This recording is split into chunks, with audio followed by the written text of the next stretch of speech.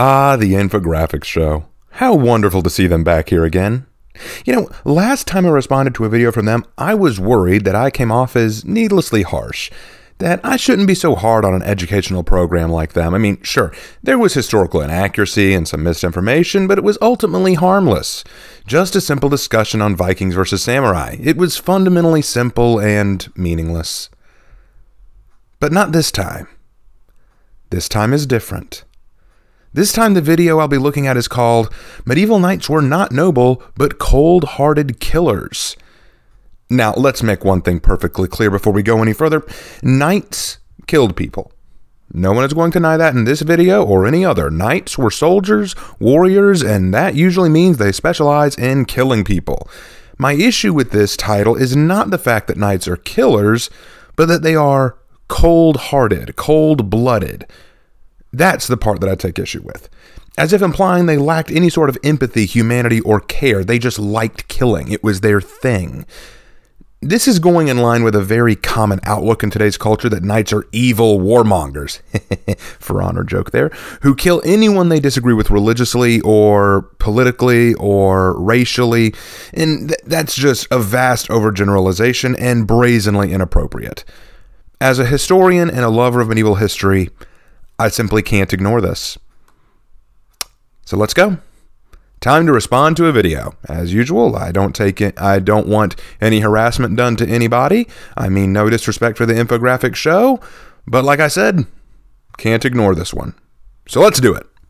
When we think about knights, we usually have noble men in mind, heroic warriors whose gallantry was unsurpassed. We've all heard the tales of King Arthur and the Knights of the Round Table, which include the dauntless and dashing Sir Lancelot and his spirited son Sir Galahad. But Arthurian legend is just that, legend, and knights in real life bore no resemblance to these romantic depictions. We might look at the oath the Knights of the Round Table took, which was all about chivalry, not being greedy, not taking land by power, not being cruel or murderous, to always be merciful, and of course, always do your best to protect women, sometimes referred to as damsels. It all sounds good on paper, but it hardly mirrored reality. Welcome to this episode of the Infographics Show, how medieval knights were not noble but cold-hearted killers. First of all, what is a knight? A knight was basically someone who was a skilled warrior, and someone who was also highly skilled at fighting on horseback. The Old English word for knight actually means something like servant or boy,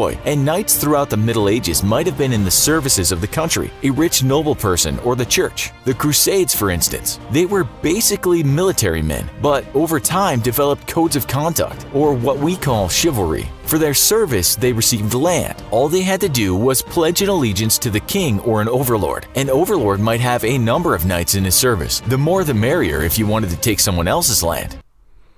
Okay, not bad. So far so good. But I do want to clarify that they weren't just warriors or skilled fighters. Knights were shock troopers of the medieval world. They were the elite, the best, the ones we send to break a line of enemy soldiers. You armed them with the best you had to offer, and they got things done no one else could. Not all medieval European warriors were knights, but again, I mean, so far so good. Nothing truly heinous right now. These knights, though, were not born to the peasant class. They were of noble birth and would, as kids or pages, learn from older knights how to fight and hunt. When they reached the age of 15, they became squires, and after that, if things went well, they could receive a knighthood. That usually happened as it does in the movies, with the sword being tapped on the shoulders and the new knight swearing his allegiance. Things like jousting tournaments actually took place, as did round table meetings. They also had a code of conduct, and they were supposed to embrace charity, faith, strength, loyalty, moderation, and justice. So far, this all sounds rather like the Knights of the Round Table, but this is the Middle Ages we're talking about, a time when life was brutal for most people. Say that again, and really think about the relevance of that comparison. You're comparing the Arthurian world, a world of fairies, dragons, nymphs, and magic, to the Middle Ages. Yes, the Middle Ages were pretty harsh and difficult to live through, even in times of peace. The Middle Ages had their fair share of hardships. Hard times can breed difficulty and strife for everyone. But do you really want to compare it to a fairy tale land of Camelot, where many outrageous magical problems are solved by magical solutions? In very few of the Arthurian legends do we see that they deal with the same kind of issues as the Middle Ages did. In Arthurian legend, you deal with threats like dragons and wizards more commonly than you do pestilence and barbarian raiders. See why this is a really inappropriate standard we're setting?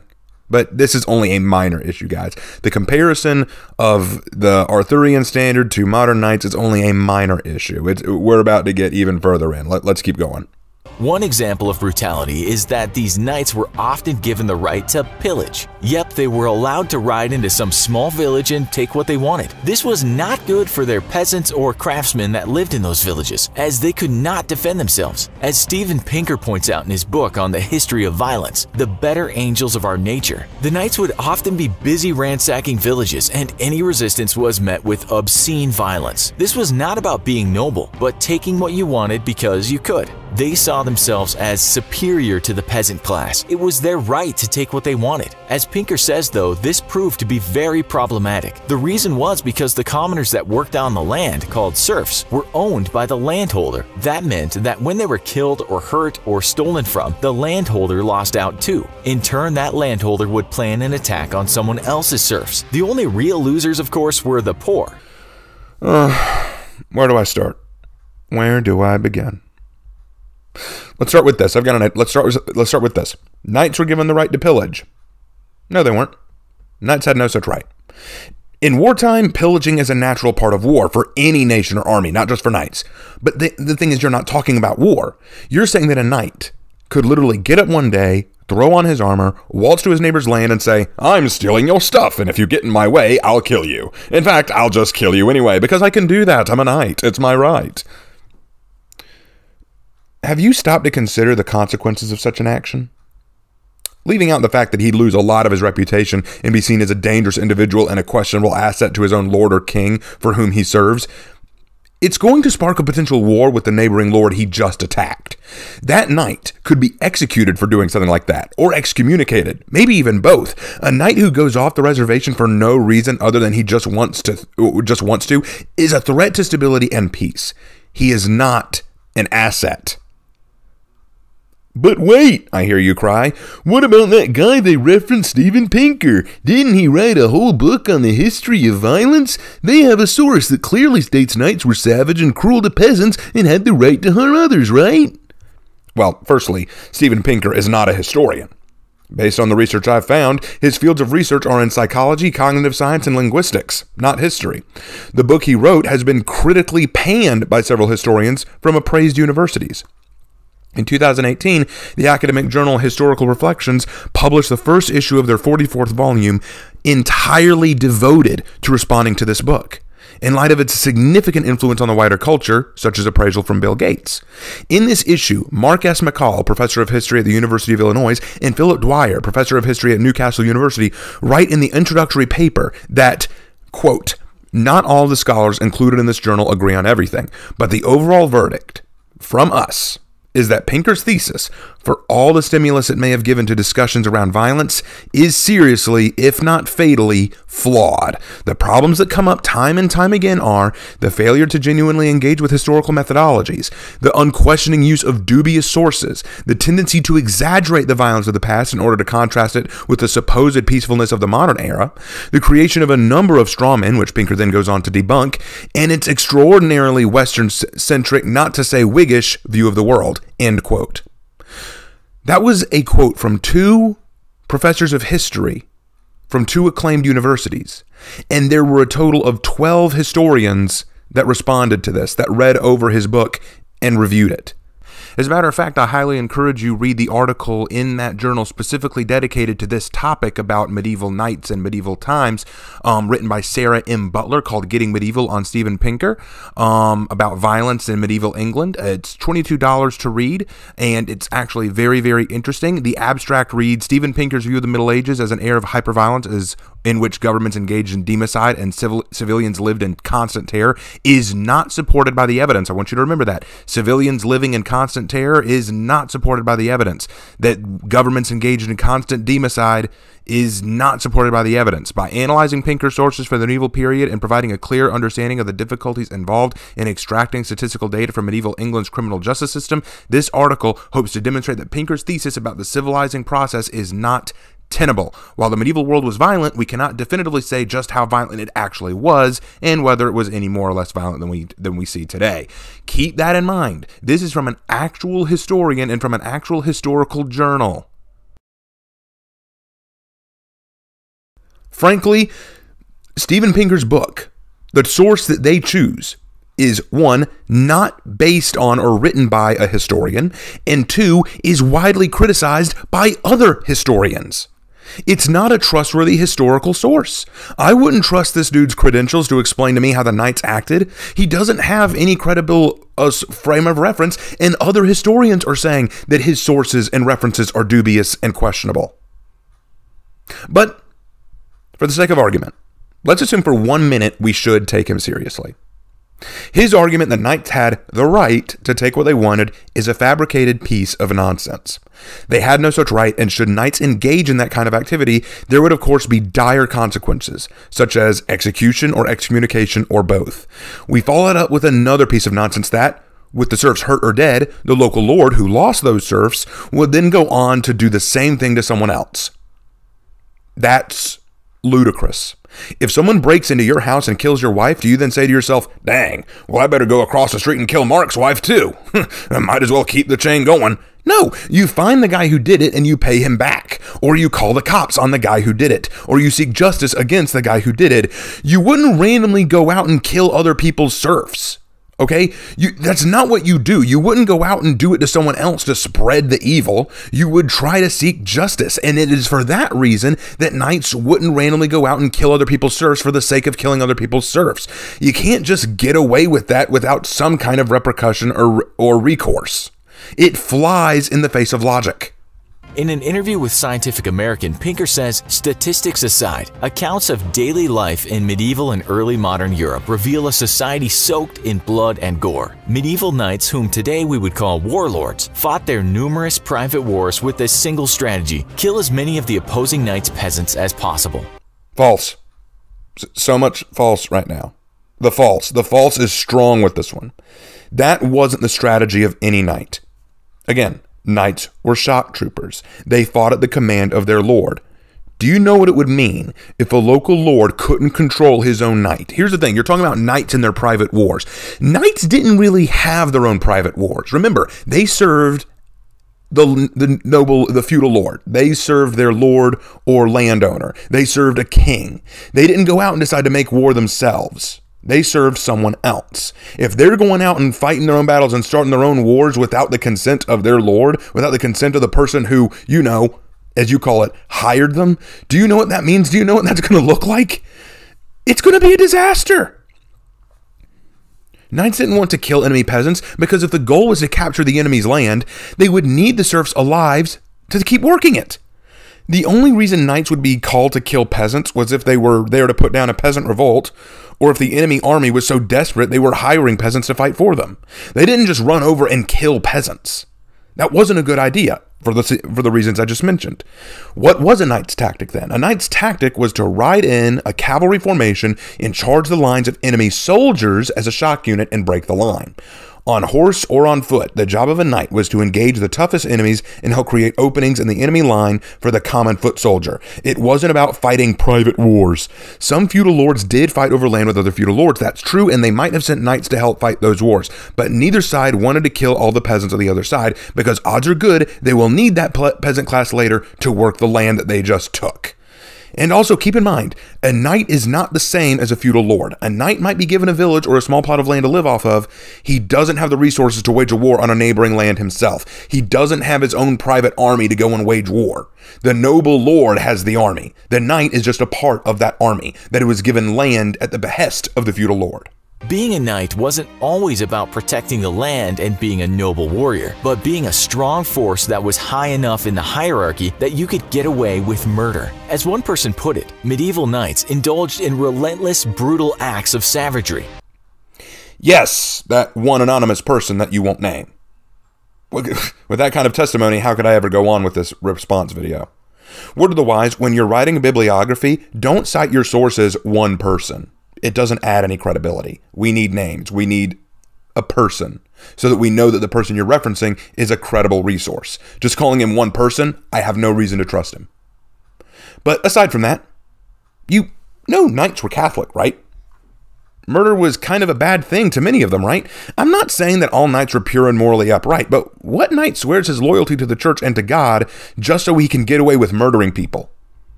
Is that why people join the Navy SEALs? So they can legally kill? You said yourself that most knights were born into it. Most didn't say, I want to grow up and be a mass murderer. They grew up being taught the code of a knight and would aspire to live to it. Did all of them live up to it? No, of course they didn't. And there are always going to be awful or wicked people, knight or not. But to generalize all knights this way is inappropriate at best.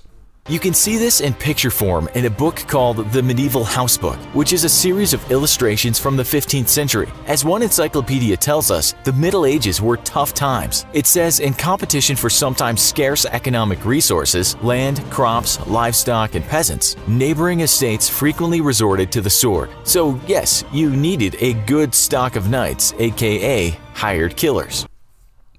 I do love how you keep calling them hired killers. Would you do the same for Navy SEALs or the Green Berets? Would you call them hired killers? After all, they're killers paid for by the United States. Hired killers, right? Oh wait, there's a distinction between a soldier and a murderer? That might be relevant to keep in mind. But let's put that point aside for a minute and acknowledge what you just said. Yes!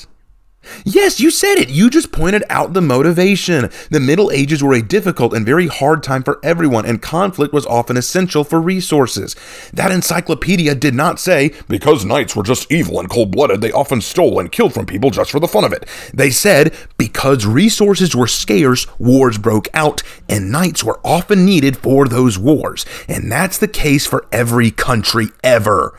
Where there is hardship, there will be conflict, and where there is conflict, there will be warriors meant to fight in those conflicts.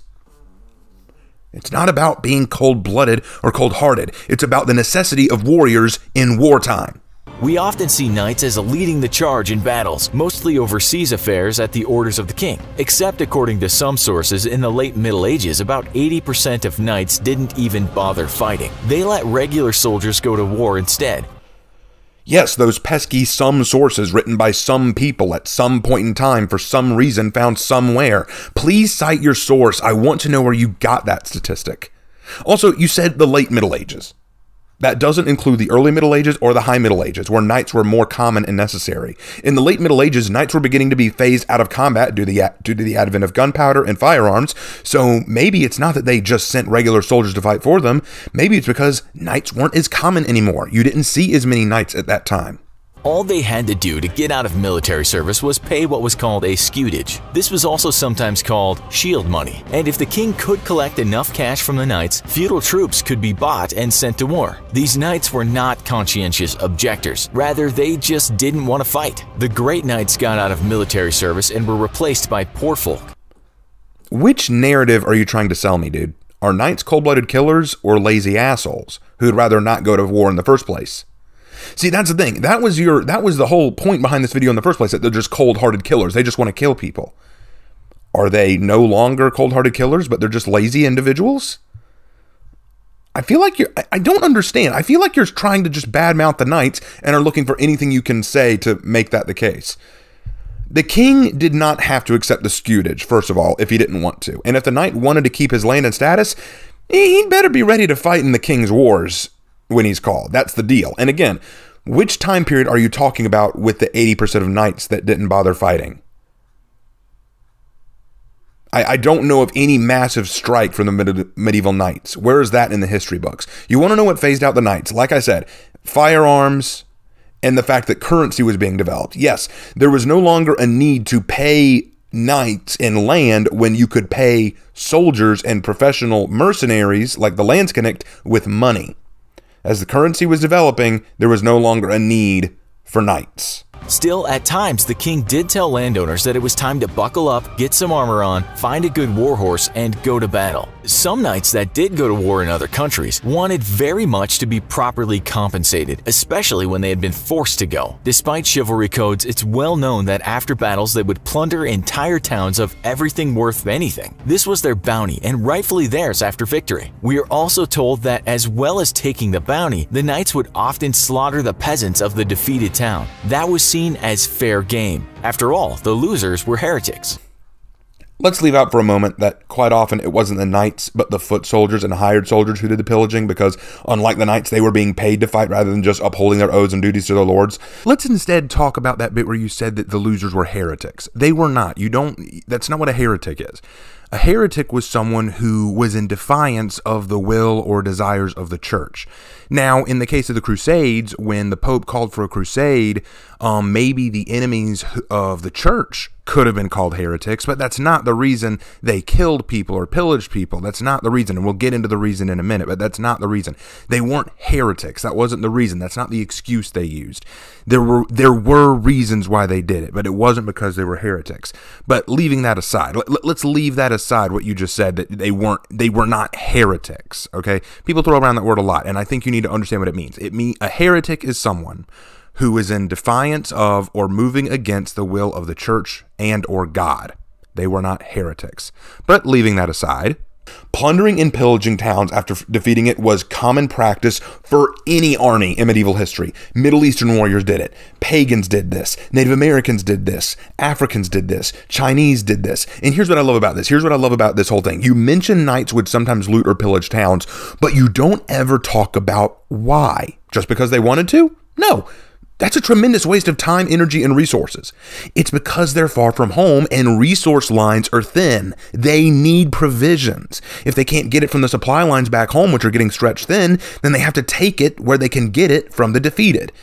And as for killing the peasants of the territory, yeah, sometimes knights did do that, as did many other armies of the past, not just knights.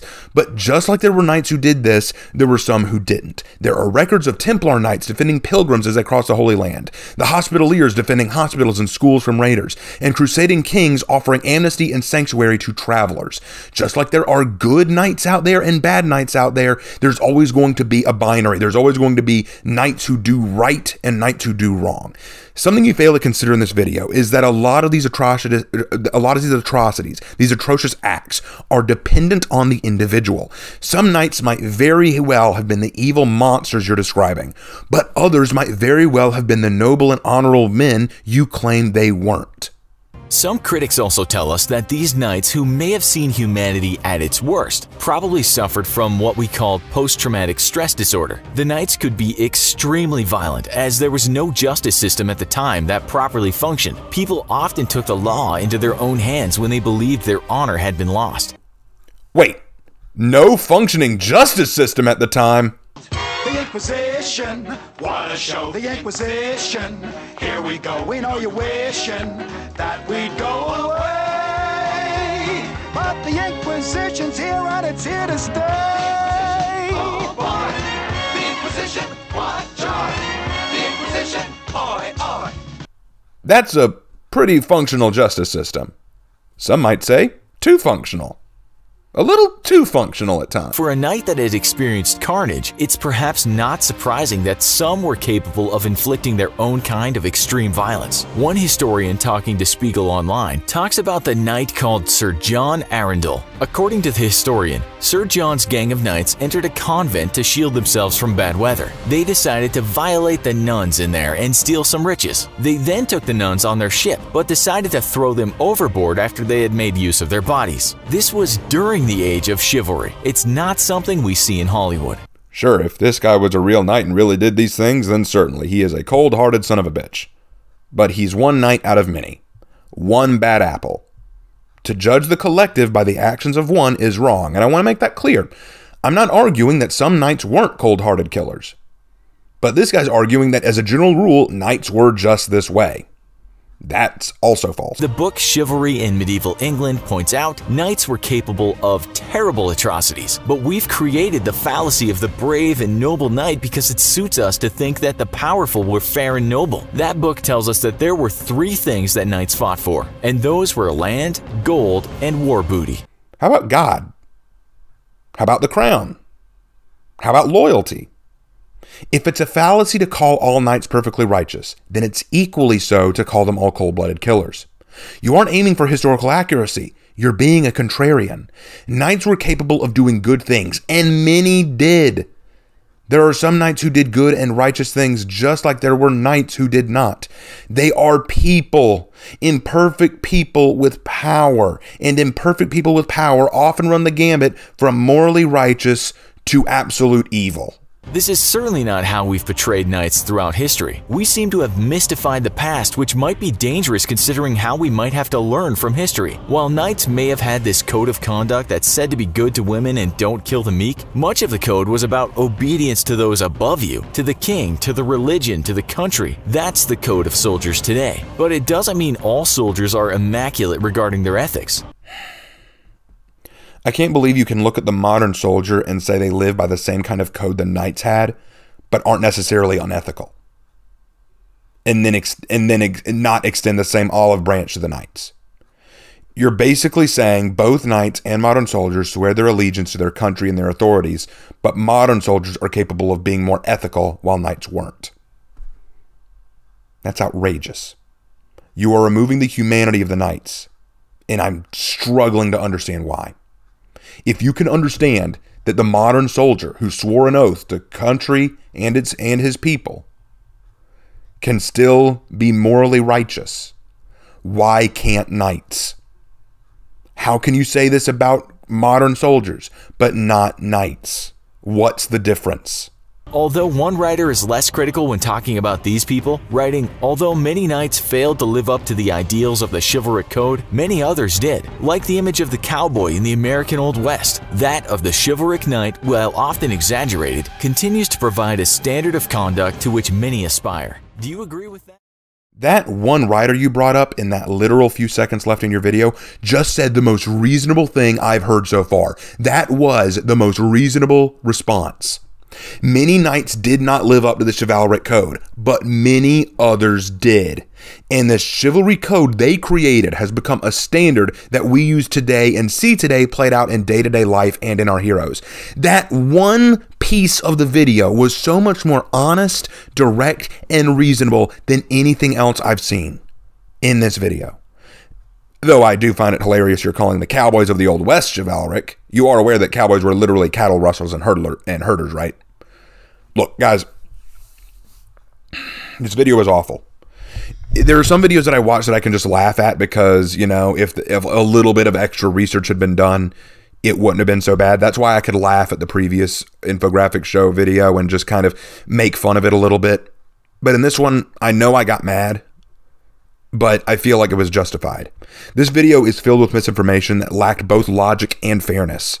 It dismisses the human element of the knight, which allows for both good and evil in their actions and motives, and makes the assumption that because the knights had power and privilege, they must obviously use it to do wrong.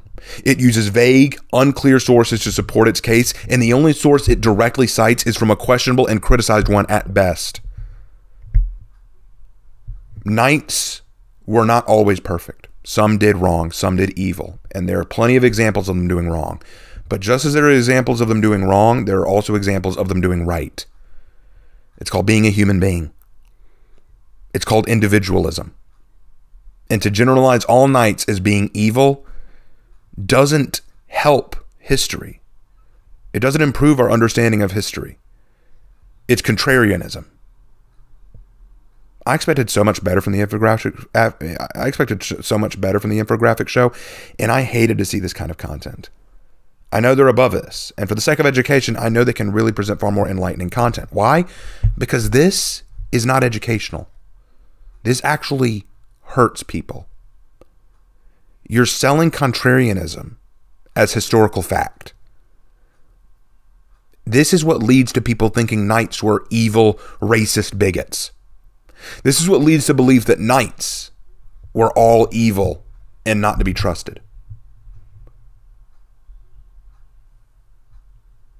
I mean no ill will towards the Infographics Show. And I don't want anyone being disrespectful towards them or myself. Let's all be respectful here, as I do not want to insult the creators. But to be clear, who were the knights? Knights were the elite shock troopers of the Middle Ages. Noble lords hired knights by giving them land and property to live off of. In exchange, they would fight for the king or nobles at their behest, to fight their wars or to fight their battles. Their tactics were not to kill peasants at their whim. because you want to protect the peasants so that they can work the land. Their tactic was to break enemy lines with their cavalry charges or with just sheer force. Some knights did horrible, atrocious things, killing innocent people, pillaging towns. There are some knights who did terrible things. There are also knights who did amazing things. There are knights who lived by a code of honor. There are knights who did good. And if we can see that about the modern soldier, the modern policeman, the cowboy mythos, why can't we see that about knights too?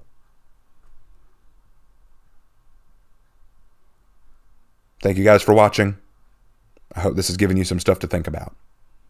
Take care, and I'll see you in my next video.